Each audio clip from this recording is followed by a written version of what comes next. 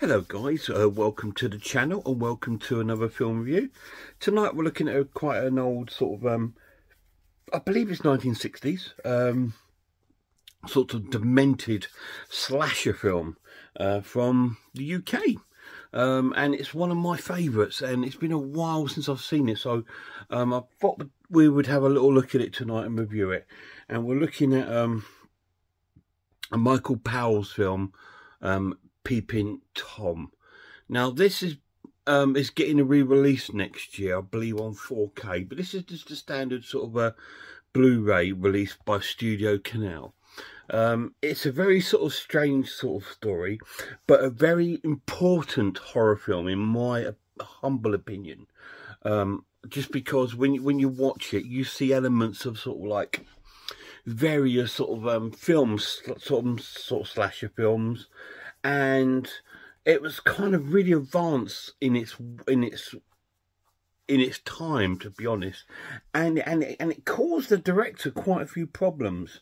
I believe when he made this, they sort of closed him down, and he wasn't allowed to sort of like make any more sort of films over here, and so he sort of went and lived abroad, I believe, in somewhere like Australia, just to venture some sort of career somewhere else. But it was because of the sort of subject matter, it kind of it's almost like one of the very first sort of video nasties of its time, and the UK sort of shut it down almost pretty much. It does resemble some sort of films, like if you think of films like sort of like Maniac, and obviously not as gruesome or as severe as things like Maniac, but it's got the same sort of premise. And this is based on a guy called Mark. Now he works, I believe, for like this sort of shop, this sort of newsagent shop that sort of produce seedy photographs on the side, and he works there in the shop, and he also works taking photographs of sort of like women upstairs in sort of like sexy sort of underwear, if you like, and things like that. That's his sort of jobs, and his sort of pastime is making films and sort of like doing photographs. And he's a peeping Tom, and this is what the film is about. It's about intrusion of people's privacy and murder and things like that. Like the film sort of starts off with him. We see like a street of London at night, and he's got his camera with him, and he approaches this prostitute, and he's filming her, and we sort of see very cleverly filmed, almost like on an old sort of cine camera frame with like a so you see it from that view. Anyway, so they go, she sort of like speaks to him, says it's going to cost you £2. £2. But anyway, so he follows her to her room, and they go up to wherever she lives. And once they're in the room, she starts to sort of undress and sort of, you know, sort of prepare for whatever she thinks is going to happen. And she's sort of sitting on the bed, and then he sort of shines a light in her face, sort of thing. And then he goes ahead and kills her. This is all, the killing's done off screen at this part. And he kills her, and we see it through the camera sort of view. So it's almost like when he's committing these sort of atrocities, it's all done not on his view, it's done on like a sort of a third person sort of view, if you like. So it sort of eliminates him from being sort of like the killer, if you like. I think that's what it's trying to play on, because he seems quite a shy, humble person, and he seems very you know, wouldn't say boo to a ghost, but when he's got this camera in his hand, he turns into something else, sort of thing, almost. And then he goes back the next day, and he starts filming footage of the police arriving and sort of taking the body away, and all the public watching, and all this sort of thing goes on. And then we see a house where I think he owns it. He says he's the landlord of the house, and he goes back there, and one of the families, the young girl downstairs, is having a party. It's her 21st birthday, and everyone at the party see him looking in the window, you know, so he's also sort of like peeping Tom again in the window. And so they all sort of like laugh at him anyway. So he goes into his house, and the girl from the party comes out and sort of introduces herself to him. And she seems quite nice and quite friendly and wants to know him. And she invites him to the party, but he says no, he's got work to do. So he goes up to his flat, and we see him sort of viewing footage of the police part of his crime that he's committed. And then there's a knock on his door, and it's the girl from downstairs, and she's brought him up a slice of cake. I wish someone would bring me a slice of cake. It's my favourite thing. Yeah, so he invites her in for a glass of milk, and she sort of sits down, and she spots like this sort of curtain, black curtain. He goes, so is that another room? He goes, yeah, and it's his dark room. And so she says, oh, for my birthday, I'd like to see some of your films, because he tells her that he wants to be a director one day.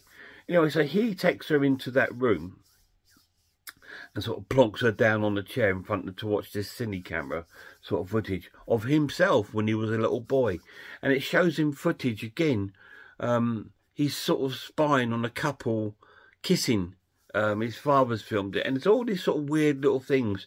And we see a footage of his father tormenting him with sort of like placing a lizard on his bed and stuff like this, and him crying as a little boy and all this sort of thing. And the girl's getting quite disturbed by it all, because she just doesn't understand what it's supposed to be, sort of thing. And she's asking him all these questions, and he's trying to film her. He's trying to film her on the camera for her reaction, to see what she reacts to this film. And so, and she's getting quite stressed about it and doesn't want him to film.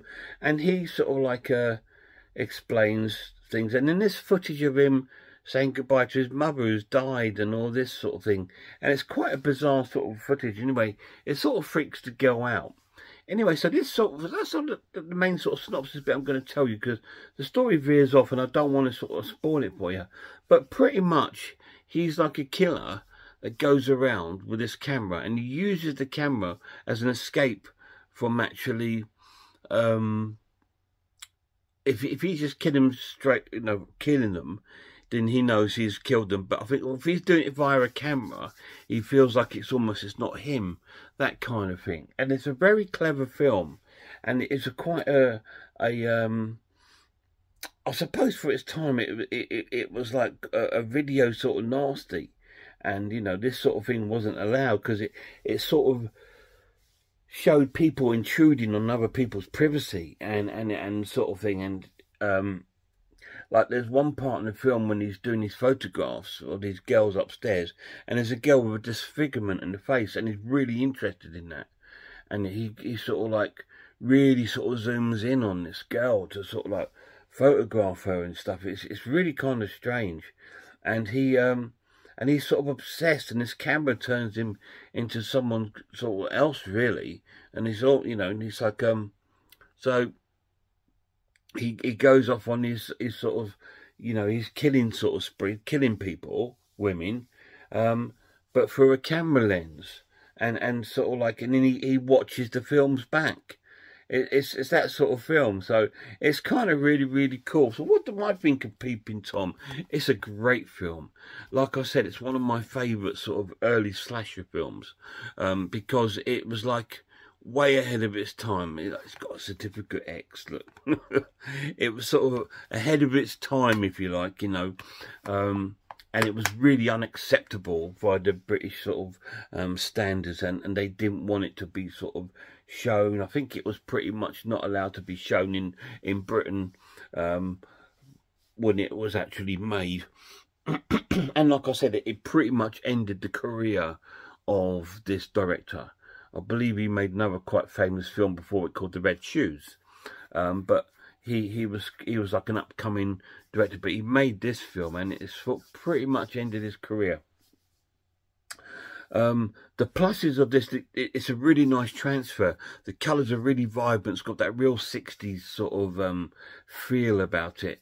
It's got a bit of a sleazy feel to it, which is quite cool, but you need that for this film. If it's about a Peeping Tom, then yes, it needs that sort of sleazy feel. He's convincing. He's quite a convincing guy, because he's very uncomfortable to watch.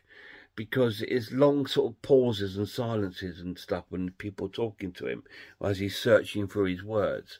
And he looks quite a normal, you know, not unattractive sort of guy. And it's just like, if you passed him in the street back in that day, you probably thought, you know, he's probably a young lad with girlfriends and stuff like that. But he's not. He's this deranged guy that's, I think his father sort of almost pushed him into this sort of thing. I think he's been bullied as a childhood. So it does sort of touch on childhood problems as well when he was a child. So it's got like a normal sort of serial killer, all have sort of problem childhoods. And it sort of touches on that. So it's a really cool sort of story. Yeah, it's very convincing cast. Negatives, for a lot of people, it can be not necessarily a slow burn, but lack sort of visual killings. There is, you do see some of the killings in there, but it's not nothing major. But we're talking the British film made by Ealing in the 60s. You know, it's an Ealing film. You know, so it's not like something that's going to be like majorly explicit, but for subject matter, it's very explicit for its time. I'm going to score the film an amazing watch and give it a 9 out of 10. I think it's a forgotten classic. I think it's a classic that's underrated and not really appreciated for what it brings to the table. Because when you watch it, I can see all kinds of like horror films that have taken influence from this. Especially films like Maniac and stuff like, even the newer films like Sinister, where the killers filmed his killings on camera on this old cine film. So again, there must be some sort of influence in there. And obviously a quiet man who's a killer, you know, it's kind of like a lot of films are made like that. So I think it's influenced quite a few films, and I think it's an underrated film. This edition begins with a film introduction by Martin Scorsese. He actually introduces the film because he says he absolutely adores the film. It's a classic, and for a horror film, I think he's spot on. It's a great film. If you haven't seen it, you really need to see Peeping Tom. But don't go in with high expectations, please, because if you do, you'll be disappointed. Because it does play out like a 1960s film. So there's a lot of character building, a lot of talking, a lot of dialogue, and there's a lot of sort of like, you know, but if you go in there thinking, wow, this is quite shocking for its time, you know, and I could imagine, like back in the time when this come out, this would have shocked the British audience. And that's why I think there was a few issues with it. When it actually came out, it like I said, it killed off the director's career. You know, nobody would touch him after this film. And that's a shame, because this was great. Peeping Tom, 9 out of 10. Any of you guys seen it? If you have, let me know down below what you thought of it. I mean, when people talk about slashers and early slashers, this tends to get forgotten. They all talk about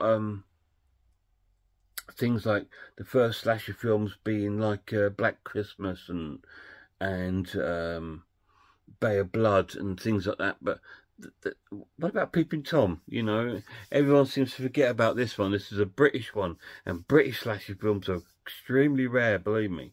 There's not that many, but this is a fantastic one. It's got a very eerie atmosphere. It's a very sort of uncomfortable sort of atmosphere and watch, because it's not, you know, it's just like thinking, what if people are actually like this, like out there? Because like I work on the railway and I see loads of people taking photos. I see some people spending all day at the station with their cameras and stuff like this, and I'm just thinking, you know, are you just taking pictures of trains? You know what I mean? You just don't know, do you? And it's kind of like quite eerie like that. And it can be quite scary, because it is an invasion of people's privacy and stuff like that. Like I said, when the little bit of synopsis I give you, the girl that's watching the cine films that he's showing her, he's filming her watching it. And it's like, you know, and he was caught looking at them through their window and stuff like this.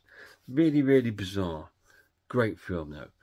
Guys, till my next video, please check out another horror channels for me. Check out Horror Hands, Horror Geek, Man v Film, RS Designs, Pizzawell, I'm the Ice Lord, Cat Watches Horror Movies, Grumpy Andrew's Haunted House, and a massive shout out to my lad. Until next time, look after yourselves, look after one another, and I really hope I see you all soon.